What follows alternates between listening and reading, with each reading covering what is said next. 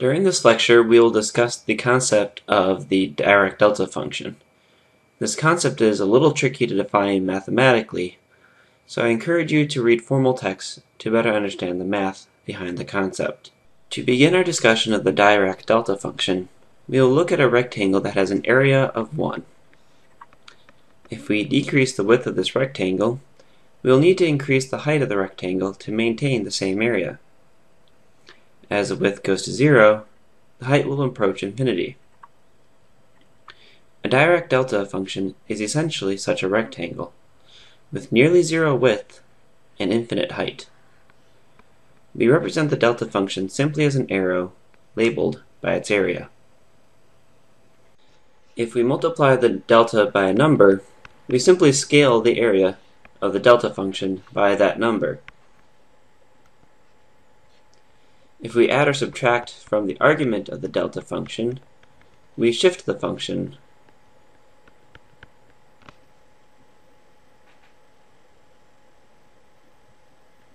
Because the delta function has 0 width and area 1, it has some unique mathematical properties. If we integrate a function f multiplied by the delta function,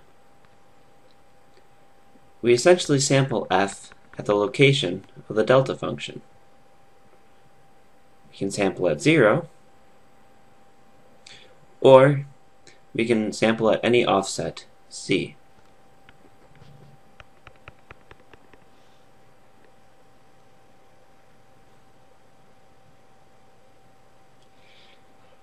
In the discrete time domain, we use a related function called the Kronecker delta, or unit pulse. The unit pulse is defined as being 1 at n equals to 0, and 0 everywhere else.